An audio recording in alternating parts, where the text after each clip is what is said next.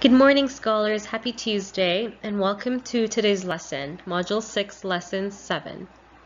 In today's lesson, we're going to plot points, use those points to draw lines in the coordinate plane, and then work together to describe what patterns we're seeing from those lines and from those points. Our fluency for today is going to be on page 23 of your packet. There's a blank space there. Or I'm sorry, there's no blank space, but there is a coordinate plane that looks just like this on your packet.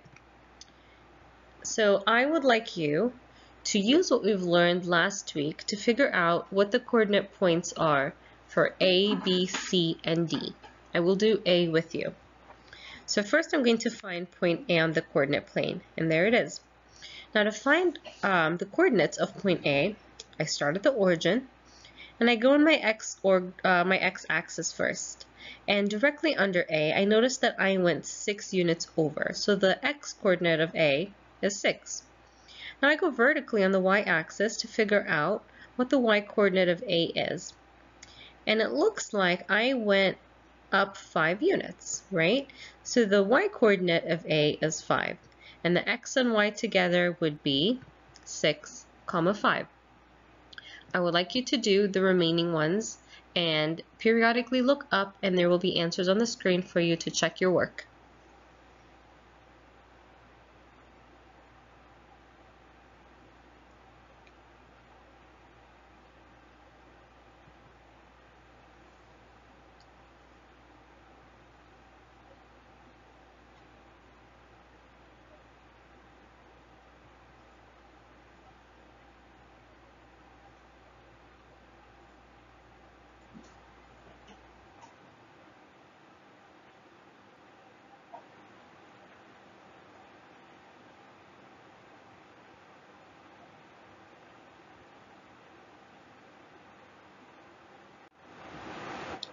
Here is another one, except now we're going from A all the way to G.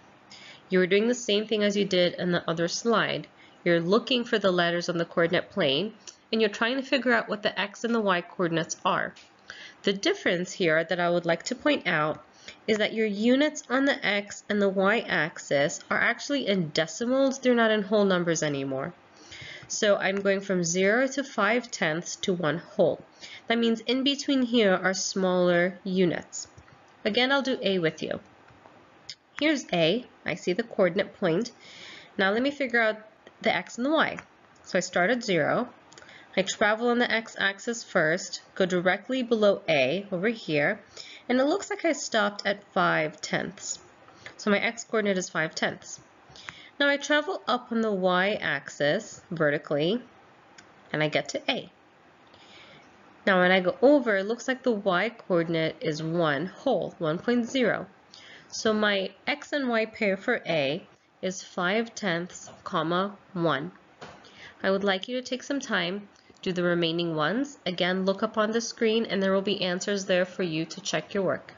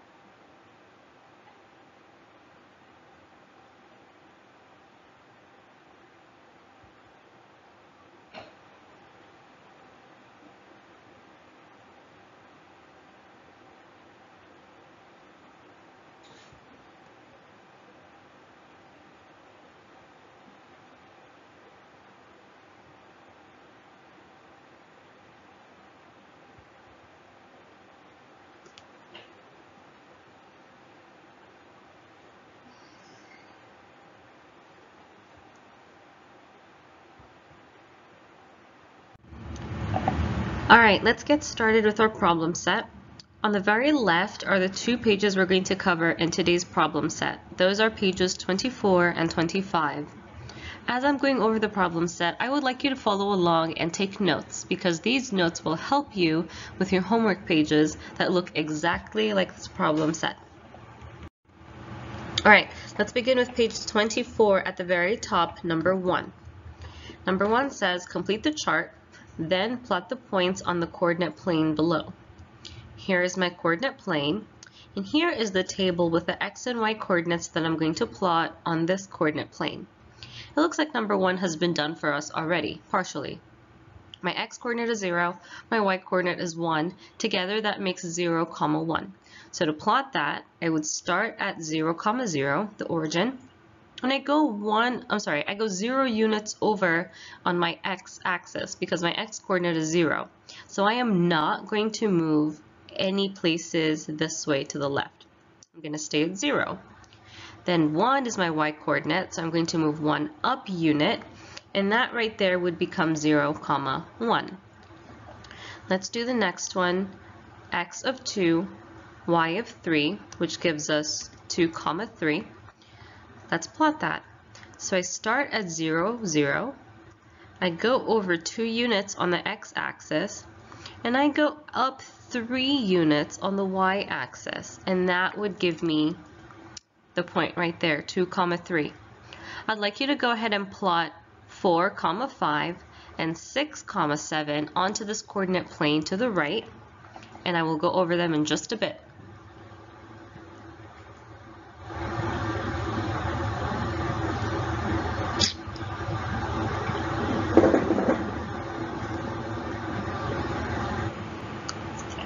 Okay, so the first one, 4, 5, 4 units on the x-axis, 5 units on the y-axis would be right there. And our last one, 6, 7, would be 6 units on the x-axis and 7 units on the y-axis. Now something that we should have done at the very beginning was label our axes. You notice they're not labeled here, and I should have started there actually. So let's take a step back and let's label these axes here. The one that is always lying horizontally is your x-axis, and the one that goes up and down lying vertically is your y-axis. I'm sorry about that. All right, now let us go back to the problems.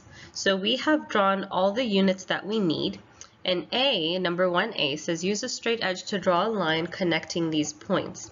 So these are the points right here that I just connected. If you don't have a ruler at home, remember you can use the edge of a book, the edge of a phone, anything that can help you draw a straight line. Let's go to B. Write a rule showing the relationship between the x and y coordinates of points on the line. This concept here, writing a rule, is a little bit tricky. We start to think about our algebraic thinking or algebraic concepts. To write a rule, I'm going to look at my section right here. And let me highlight that so we can see. Hang on. All right here. I'm going to look at my x and my y coordinates. So let's think about how we're moving from x to y. So x starts at 0 here, y is 1. So I went up by 1 to go from 0 to 1. Let's look at 2, 3. My x is 2, and the difference between 2 and 3 is 1. So 2 plus 1 is 3. Let's look at 4, 5. If I'm starting at 4, 4 plus 1 more is 5. The difference between 4 and 5 is 1. And that is also true for 6 and 7. Now when I'm thinking about a rule, I'm not really thinking about how I'm plotting them on the coordinate plane. I'm just thinking about the relationship between the number that is x and the number that is y. And in all of these situations that I'm circling right now, or that you see the clicker on, the y is 1 more than the x. So my rule would be y is 1 more than x. This rule, the purpose of the rule is just to help us figure out more y coordinates or more x coordinates. So y is equal to x plus 1. So C says name 2 other points that are on this line. And this is where the rule comes into play. If I know my rule is y is 1 more than x, and I need to name 2 other points on the line, really I can pick any x that hasn't been named so far on the table. I can add 1 more, and that would give me the y. So for example, My first one was 8, 9. I noticed that we hadn't gotten to an x-coordinate of 8 yet on our table, so I decided to use 8. And because my rule is x plus 1 or y is 1 more, I just did 8 plus 1, which is 9, right here. Another one that I picked was 11, 12. Again, I noticed that 11 hadn't been used in this table yet for the x-coordinates, so I picked 11. And I know that y is 1 more than x, so 11 plus 1 is 12. There are other examples that you could have picked here. If you picked 12, for example, 12 plus 1 is 13, so your coordinate pair would be 12, 13. If you pick an x-coordinate of 100, 100 plus 1 is 101, so your coordinate pair would be 100, 101. Again, the purpose of the rule that we found in B is to help us figure out additional points that are on the coordinate plane. Let's move on to problem 2. Problem 2 is very similar to problem 1, except now we're dealing with fractions as well as whole numbers. I'm going to start by looking at the coordinate plane before we read any instructions. I'm noticing the coordinate plane is not labeled. So like we did in the previous one, let's label this one right here. So this is my x-axis, this is my y-axis.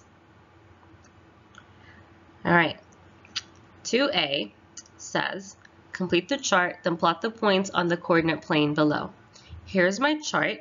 I have my x and my y coordinates. I need to make them into an ordered pair, so something, comma, something, and then plot that onto the coordinate plane. Like before, I'll do the first two with you. You'll do the last two by yourself. So for the first one, my x is 1/2, my y is 1. As a coordinate pair, x, y, that's 1/2, 1. Now to plot that on the coordinate plane, remember I always start at 0. My x coordinate is 1/2, so I need to go over 1/2 unit. Between 0 and 1 is 1/2. Then I need to go vertically 1 unit. So right there would be 1/2, 1. Let's do the next one. X is 1, y is 2. As an ordered pair, the two of them together, that's 1, 2. To plot that, I start at 0, 0, 0, 0. I go over 1 unit on the x-axis, 2 units on the y-axis vertically, and right there would be 1, 2. Go ahead and plot the remaining 2, and we'll go over them in just a bit.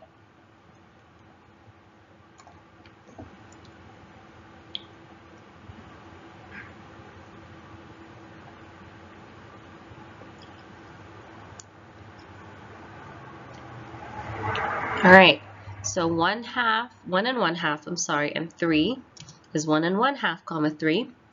To plot, I go over 1 and 1/2, go up 3 units, right there is that point. Last one, 2 and 4, gives you 2, 4. Starting at 0, go over 2 units, go vertically 4 units, right there you have 2, 4. Now A says, use a straight edge to draw a line connecting these points. So here is my line connecting these points. And as you're drawing this line, I want you to be really careful about making sure that the line is straight and that your line also connects to the origin at 0, 0. So it's connecting all of those points and connecting to the origin as well. All right, let's move on to B. Write a rule showing the relationship between the x and y coordinates. So this is what we just talked about in the previous problem. Looking at your x coordinates and your y coordinates, trying to find a relationship to think of a rule. So I'm going to look at my x and my y coordinates on the table above. And let me circle the place that I'm going to be looking at, right there. Now, looking at this table, my x coordinate here at 1/2, 1 starts at 1/2, and my y is 1. Now let's think about the relationship. How can I go from 1/2 to 1? Well, I could add 1/2, right? 1/2 plus 1/2 is 1. Let's see if that's a rule that holds up with the other coordinate or with the other ordered pairs.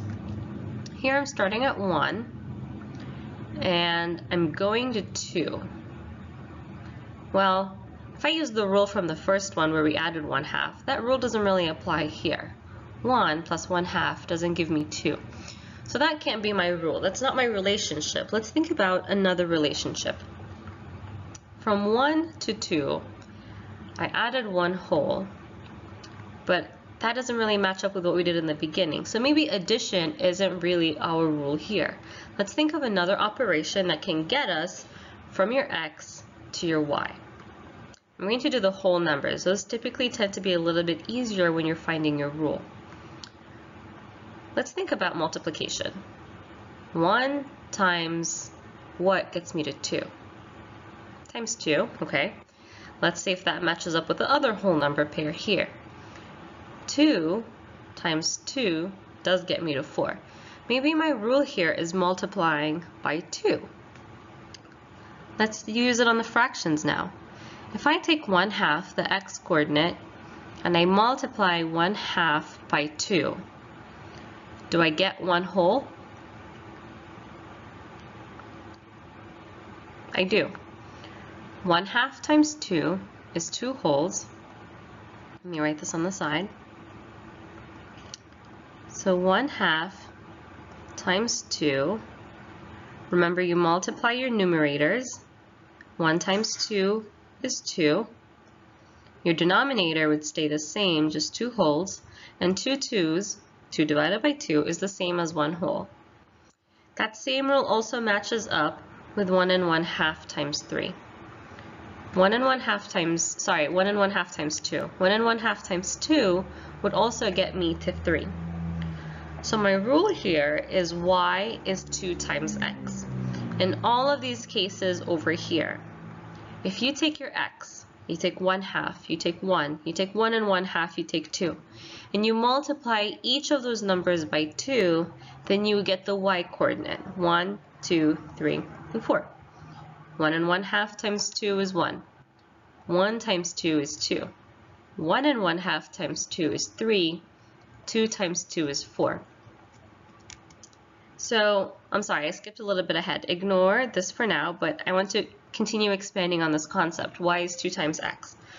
What you're really doing here when you're thinking of your rule is thinking about, am I adding something to go from x to y? If that doesn't work, am I multiplying something to go from x to y? If that doesn't work, am I dividing something? And if that doesn't work, am I subtracting something? You're finding an operation that is helping you skip or go from an x to a y. That's the relationship.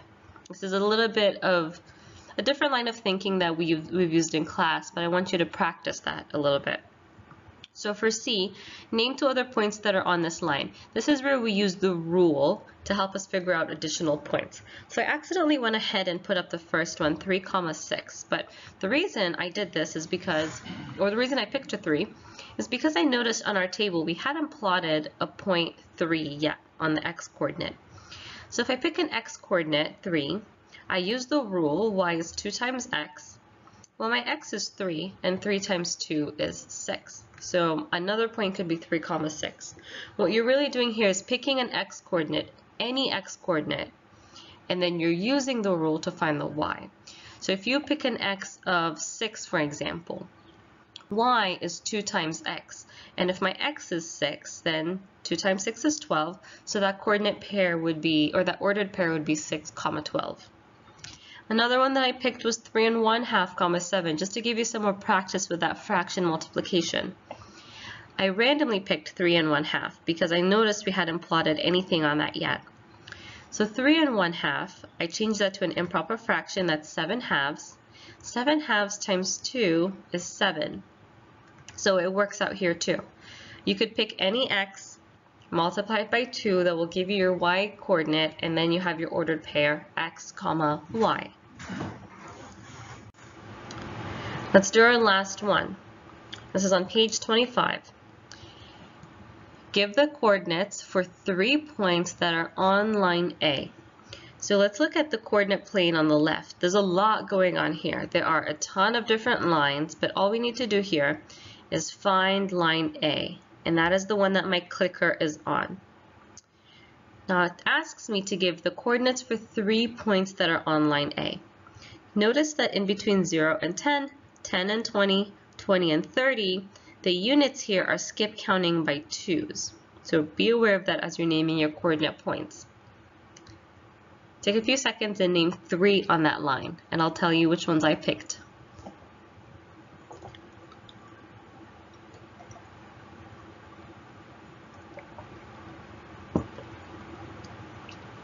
All right, I picked, oh, I'm sorry, I should have put this up before, but when I mentioned that we're skip counting by 2s, here is a little example of how to label yours. So I first picked 4, 4, 6, 6, and 10, 10. You could have picked other points. You could have picked 14, 14. You could have picked 22, 22, or 28, 28. That's up to you, as long as you picked 3 points on line A. B says, write a rule that describes the relationship between the x and y coordinates for the points on line A. So here are my 3 points. And even if you picked 3 different points, that's okay. We can use those points to figure out what the rule is. Remember, the rule is the number sentence that helps you figure out how you got to y from x. Are you adding something, subtracting something, dividing something, multiplying something, or is it the same? In this case, we notice that the x coordinate is always equal to the y coordinate. 6 and 6. X and y are equal. Here, 10 and 10. X and y are equal. Let's try it again here. I picked 24 on the x coordinate. I notice the y coordinate is also 24. So in many situations along this line of A, x is equal to y. So that would be my rule. The x and y coordinate is the same. And that can help you think of additional points on that line. For example, you notice that this x coordinate stops at 30, and line A doesn't really go beyond that 30. But if I pick an x coordinate of 100, I know the y coordinate is the same as the x, so my ordered pair would be 100, 100. 50, 50, 1,000, 1,000. The x and y coordinates will always be the same. All right, let's do our last one. We are now at the bottom of page 25. So C, what do you notice about the y coordinates of every point on line B? This is the same coordinate plane that we were just using for problem A. So let us look for line B, and I notice line B is right here. Now the problem asks me, what do I notice about the y coordinates for every point on line B? Well, line B is moving along the x-axis, but is it really moving on the y-axis? It's not. That means the y coordinates are the same for every point of line B. Right here, that y is the same for every single point. D. Fill in the missing coordinates for points on line D. Now let's find line D, and line D is right here. So I've been given the x coordinates here, and in this case I've been given the y coordinates for some of them, and I'm filling the missing one. We're going to do the first 2, you will do the remaining 3 by yourself. So 12 is my x coordinate, I'm looking for the y. So here's line D, here's the point 12, so I go up until I touch the line, I'm now on line D. Then I can go over to figure out what the y coordinate is, and that y coordinate is 6, so 12, 6. The next one, 6. Here is 6, and here is line D. Well, I haven't really gotten to line D yet. Here's the line, but I can infer, make an educated guess, that line D would extend downwards this way, and so it would touch the x coordinate as 0. So my unit for that, or my ordered pair, would be 6, 0. I'd like you to do the remaining 3 and look up to see what your answers are and if they match with mine.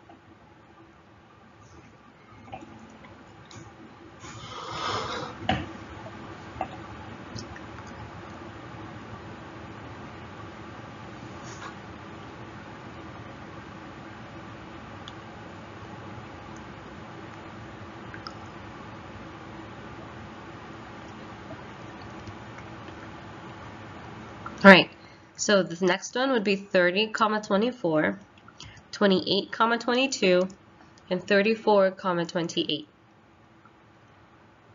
E. For any point on line C, the x-coordinate is blank. Here is line C. And you notice line C is moving vertically in parallel to the y-axis, but it's not really moving along the x-axis. That means that the x-coordinate for line C, for every point on line C, is the same.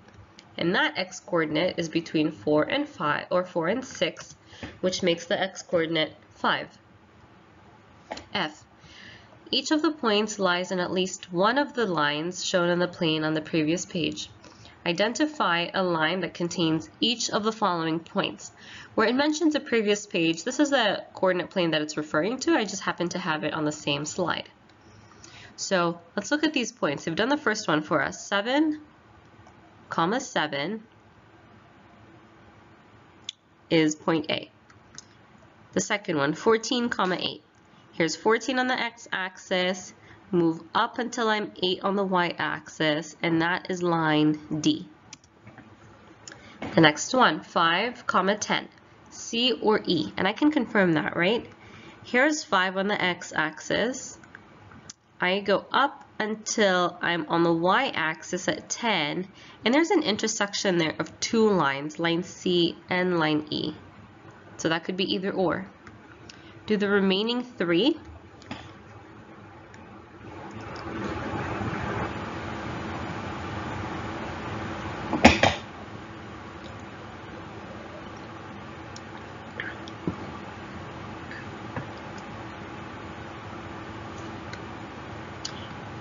All right, 0, 17. I start at 0. I'm not really moving on the x-axis because my x-coordinate is 0. I would just go up 17 points. And it looks like I'm landing on that horizontal flat line, line B. The next one's a little bit tricky. 15 and 3/10, comma, 9 and 3/10. And that is line D over here.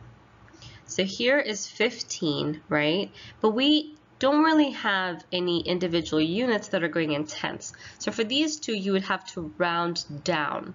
This would be 15, this would be 9. So you would approximate this one, or estimate, at 15, 9. Here's 15, scroll up, or go up vertically until I'm around 9, and that is on line D. And the last one, 20, 40, is line E. So these two pages to the very left, pages 26 and 27, are your independent practice pages. If you need help with your independent practice pages, you can use your problem set notes, the ones that we just took together, or you can re-watch this video. As you're doing your homework, every question, for example, question 1 in your homework lines up with question 1 in your problem set. Question 3 in your homework lines up with question 3 in your problem set. So you can use those notes in the video to guide you. If you still have questions, feel free to call me, text me, or email me, and I'd be more than happy to help. Here are some reminders that I'd like to talk to you about for a little bit. Number 1, please make sure to watch the ELA and Science Social Studies videos that are also uploaded to this channel. Please don't forget to text us answers to the questions in your work packet. There are specific places where we've indicated that we'd like you to send us pictures of your work. And lastly, don't forget to work on iReady Math and iReady Reading. We would like you to complete a minimum of 45 minutes for each subject. That is all for today. Thank you for watching. Check back in tomorrow for another video. Bye, scholars. Have a great day.